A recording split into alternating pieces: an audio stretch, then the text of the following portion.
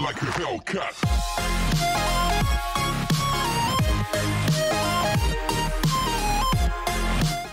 Before we get started, I have a favor. If you enjoy my content and want to see me continue to improve in both quality and size, please check out my Patreon linked in the description. Any amount helps and it is greatly appreciated. There are so many rewards for each level of donation, so go check it out. Now back to the video.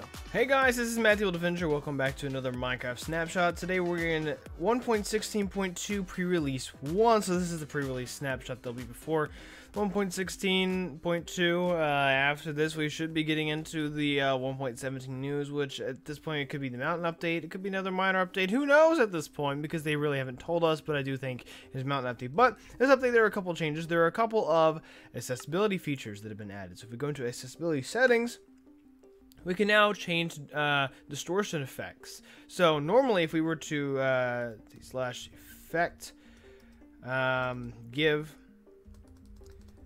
myself nausea for 5.5, let's just say, normally you would, well, I might need to actually change the amount of time it lasts.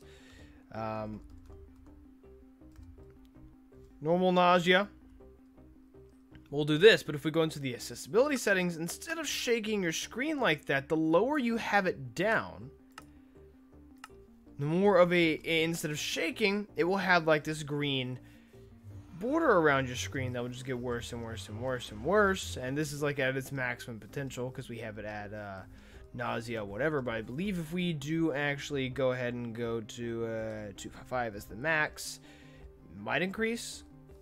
No, it stays exactly the same. All right, well, so yeah, the accessibility setting basically just makes it to where you can survive that. I'm going to go and turn that back on because I do like the nausea effect for...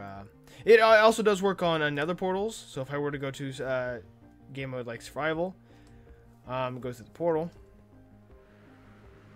doesn't have the disorient effect, which is good. I'm actually really glad that change went through. There's a couple other in the settings options that have been added. You can now change a chat delay.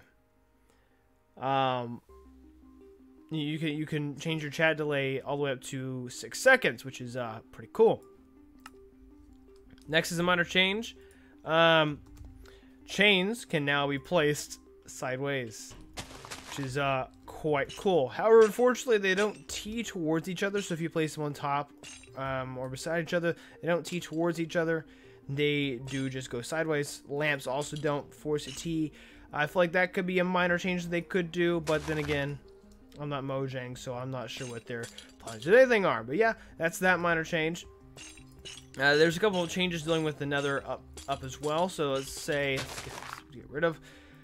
We were to go get a fletching table, and then illager, because I can't press V. Very good at press a villager. Press this, and then we were to take him to the nether portal. Well, he's going to be complicated about it, so we're going to go ahead and force one in right here. Throw him in here. He is supposed to lose his profession, but for some reason he doesn't. I'm not really 100% sure why, but he is supposed to lose his profession. Clearly there's a bug with it that prevents it from working, but oh well. Another thing is Endermen are no longer actually able to place blocks they picked up on bedrock, because in the nether, Enderman can get up here, can somehow teleport up here, and if there are blocks placed up here, mobs are now actually able to spawn. So if I press stone right here, mobs will start being able to spawn. They cannot spawn on bedrock, but the second Enderman puts one there, they can start to spawn. So this is a good change to prevent overpopulation happening on the top of the world. The next thing is to minecarts that have chests in them. You have a minecart with a chest and then a piglin. They will actually aggress you if you if the chest is here. I need rails. If there's a chest here, place him, and then switch to survival mode.